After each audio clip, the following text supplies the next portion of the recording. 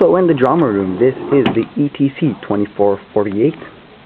This is the main lighting board that we use for the drama room and usually the stage for productions.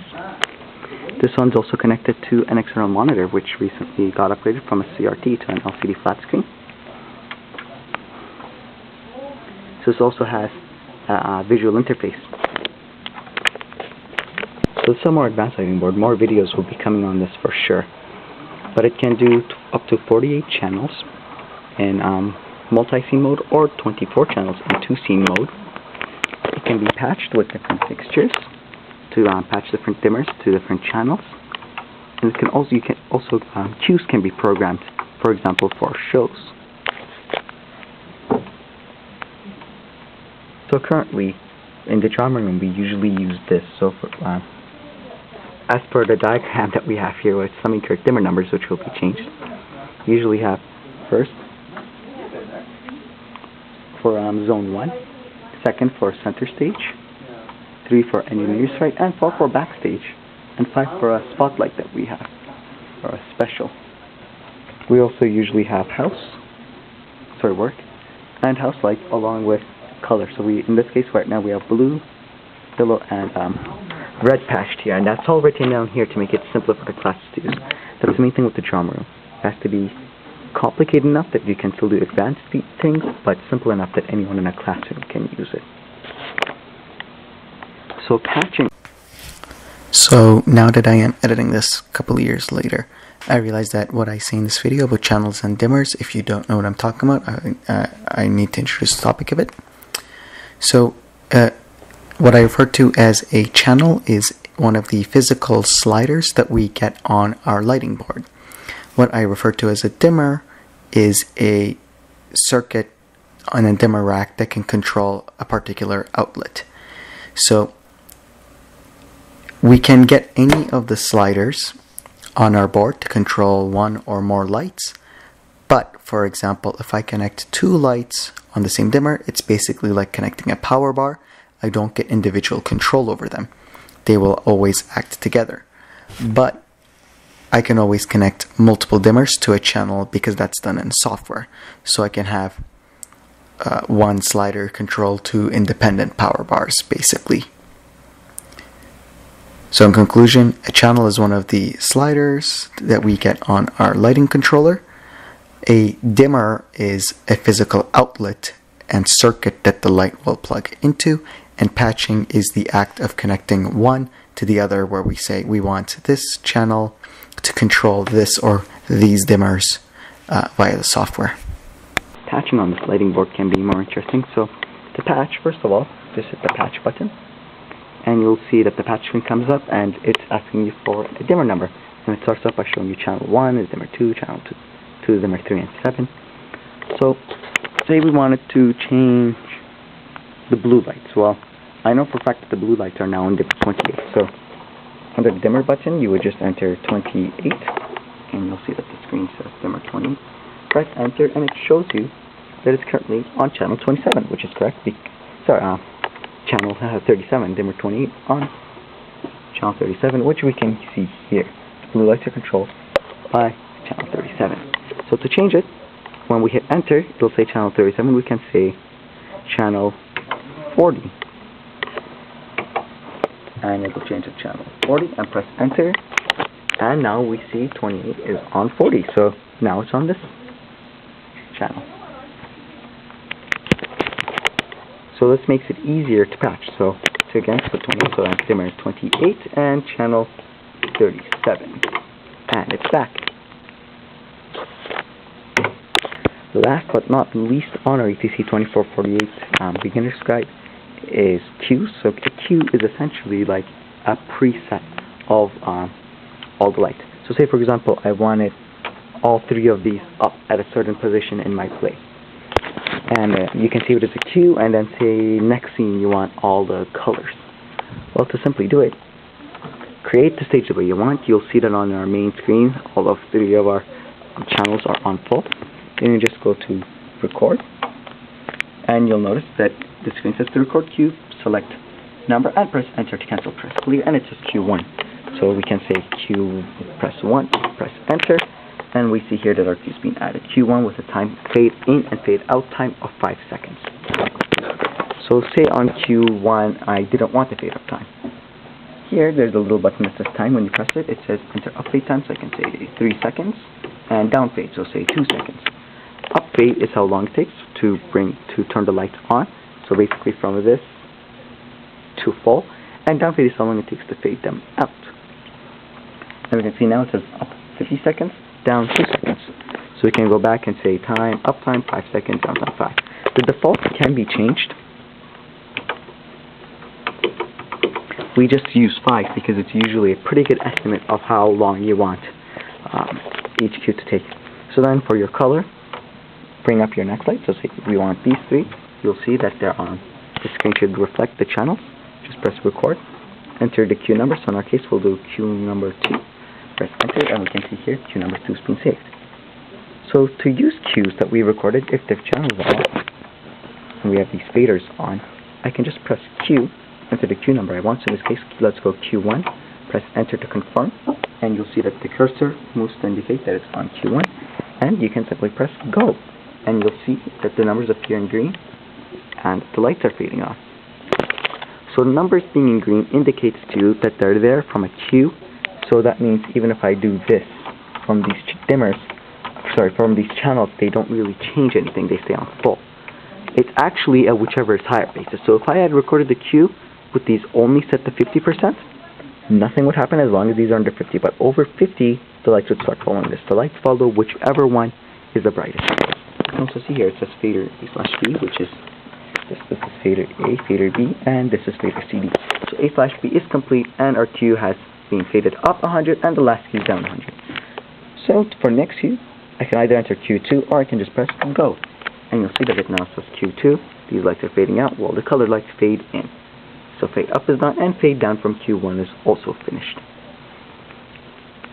And we've switched to the next cue. To stop this cue mode, so now we can see that these numbers are back on the channel control. Channel being yellow, if it's controlled by the cue, it's green. And we can see these are on full. So to exit cues, we can just press clear, and that'll do the fade up. Or if we press clear a second time, it'll instantly. From the lighting board, we can also set the channel. So say you're not sure what brightness you want these at. You want it exactly 25, but it's harder for you to set the exact values. Well, from here we can just press channel, and the channel number. So in this case, this is let's go 25 to 27. So 25. You'll see that 25 gets selected. If I just want one channel, so say I just want 25, I can press enter and it'll say level 0. I can say 50. And we can now see it's red under 25 and we are at 50% brightness. And it'll say that the channel is captured. This is important because it means nothing you do here will change it. Even if it's higher, it doesn't follow a higher basis. No matter what this is set to, I know the bulb's fine. It will always remain at 50%. So to get rid of it, there's a release button. You can simply press release twice, and it clears it. Say you want multiple channels. Say I want all 3 of my colors. So I can go channel 37. You'll see that 37 gets highlighted. And there's this through button here. If I press through, it's green, and I can then enter my second. So I want to say up to 39. So I enter 39 as my second number. And you'll now see all 3 of them are selected in the middle. And then I can press enter and enter my brightness, say 75%. And I can press enter again to change it. Let's say it's 75. Now once again, nothing you do from your channels will affect this. They will remain at 75 until you double press release. So when the screen is on, let's go a little bit more in depth about this interface we see. And we'll see that the stage button has been selected. The green light is on beside it, so we're getting the stage view. We can also choose blind, patch, and settings. So in stage, let's go top to bottom. So at the top left, we can see we have this Grandmaster brightness. So right now, Grandmaster is at 100% with subpage number 1. So the Grandmaster is essentially this master slider, and you can see that as I bring the master slider up and down, that number changes based on whatever this is set to.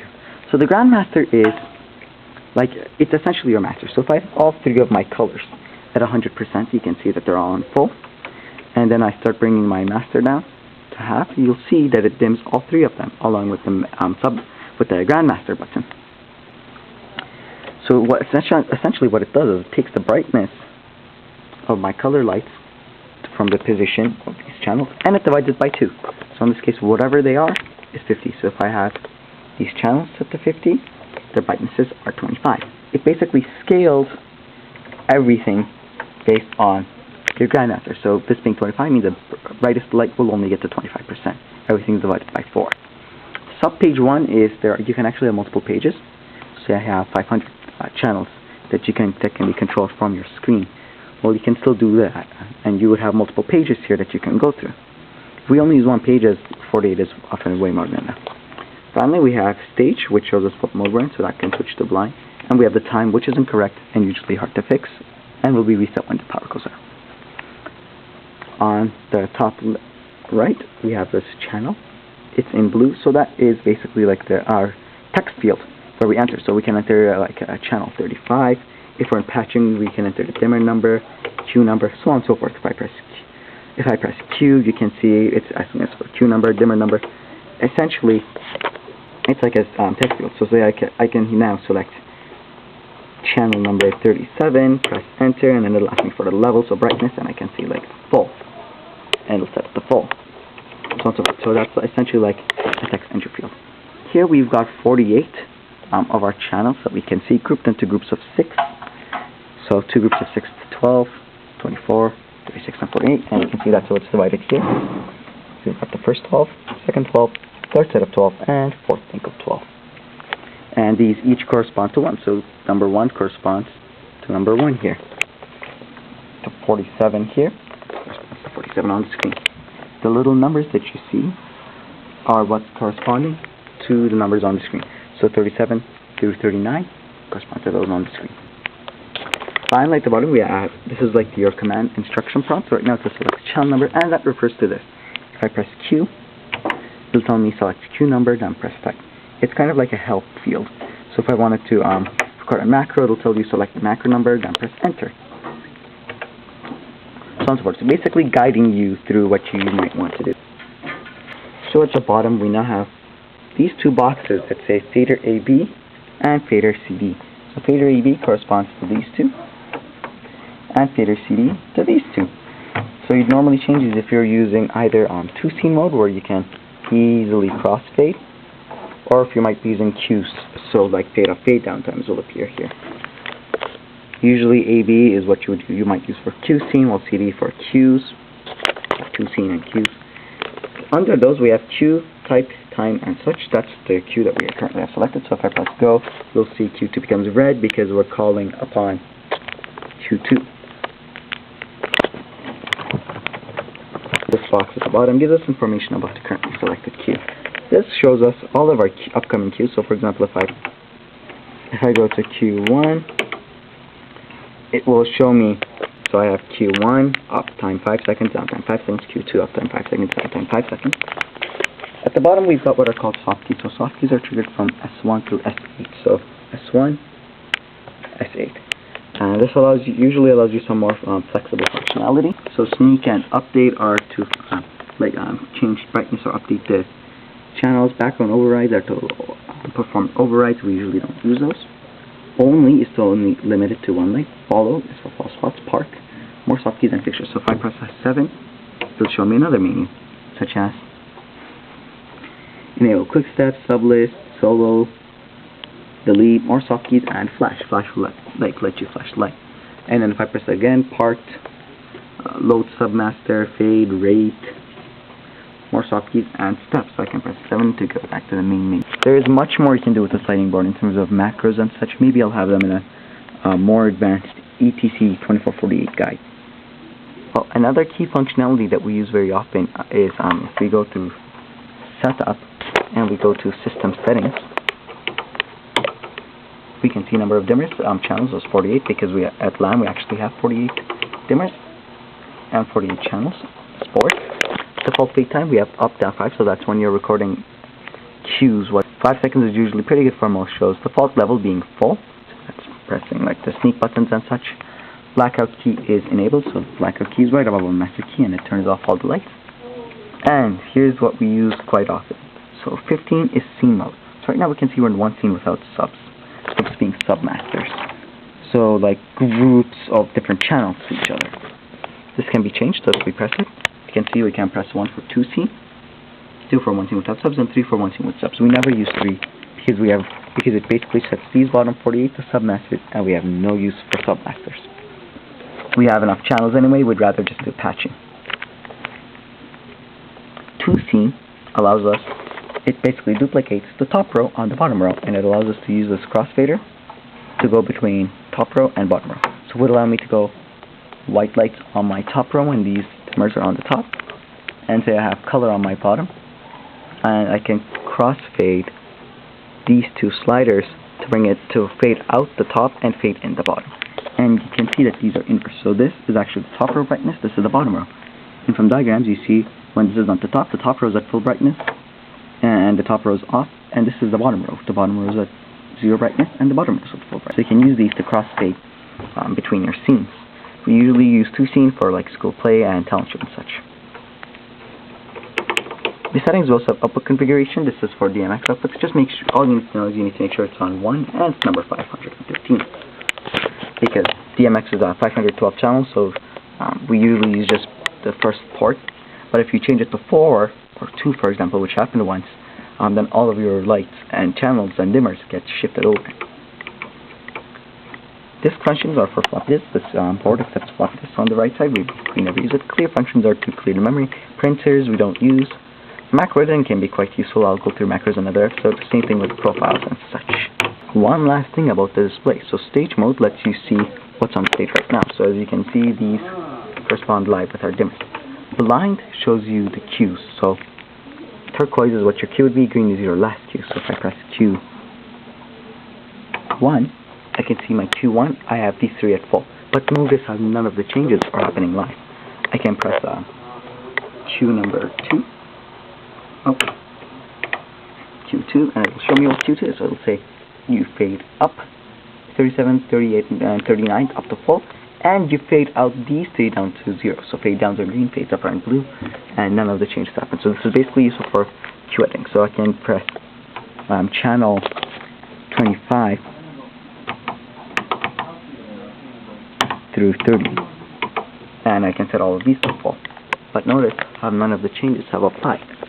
It even says not record, so I can press record. I can say record as Q3, and this is my new cue, and it'll show me exactly how it is all set up.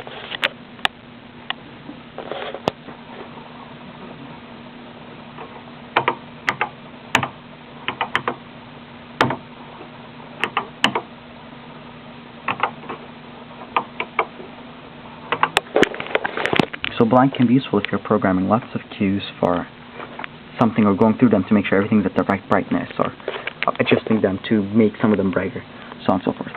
Patch is for patching fixtures. That will be in a video, and setup is for making the options. That will also be another video. So that's the basics of the So those are the basics of the ETC Express 2448. Thank you for watching, and see you next.